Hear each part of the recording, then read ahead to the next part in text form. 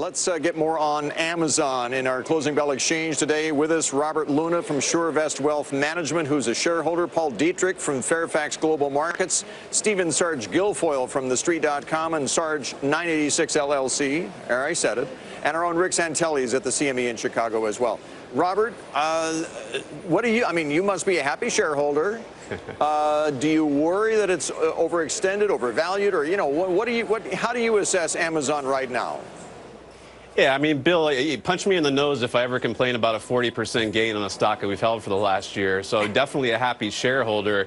But, you know, this is just such a dominating company. I think Kelly was saying they can create their own conglomerates. You know, they're playing a larger and larger role in people's daily lives. And there's just such an efficient company. You know, if you look at the Internet of Things, they were talking this morning about a potential deal with Dish Network to really start leveraging that platform. And if you're somebody like Procter & Gamble, imagine the value of when your last Gillette razor blade's down to one, that Amazon being able to ship that directly to your door. Nobody has that ability to monetize the Internet of Things or any of this other information that's being gathered in the cloud like Amazon right now. And for a $500 billion company still growing at over 20%, it's hard not to own a stock like this in your portfolio. Having said that, though, you sold it last week, Sarge. Yeah, I sold a few stocks I like. I sold Amazon, I sold Walmart, I sold Caterpillar. These names all hit my target prices. It's strictly discipline.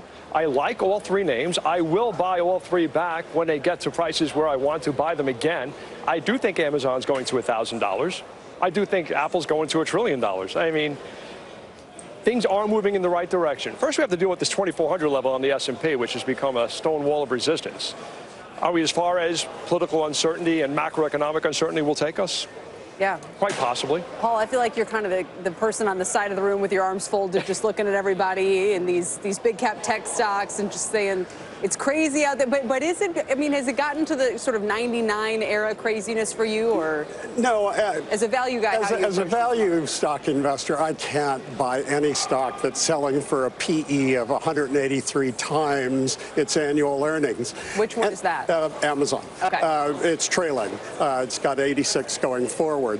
But I think what investors have to think about is that for the last 2 years, these tech stocks have gone up enormously and have been a large part of the S&P's price performance. Will we have a trend where we go away from the tech stocks? And my thought is that once the corporate tax reform comes about, and we see taxes go from 35% down to 15%. Tech companies historically have paid lower taxes because of overseas earnings and things like that. Yeah. And I think investors will start looking at other sectors because there's going to be a huge earnings bubble once that happens. Having said that, though, Paul, I mean, you're a value player, but you like Apple, which has also had a huge run-up here. It's actually had a higher run-up than Amazon, but it's trading at a 14.8 PE as opposed to 183 PE. It has a much larger return on equity than Amazon does. It pays a dividend, which Amazon doesn't do. I mean, I would much rather own that. I'll tell you, from the retail section, Walmart is the only company that I think can compete with Amazon on the retail thing. It's bringing in its own prime. Its prices are cheaper than Amazon. It's the only company can compete. It's selling for 18 times PE as opposed to 183. Now, I realize the cloud stuff is very important for Amazon, but I'd rather have Walmart and Apple. All right. Mr. Santelli, you know, kind of stepping back from all of this, how do things look today for you? Whether we're talking about Treasury yields, we're talking about the U.S. dollar. It feels like people are kind of maybe starting to get back on the Trump train here a little bit.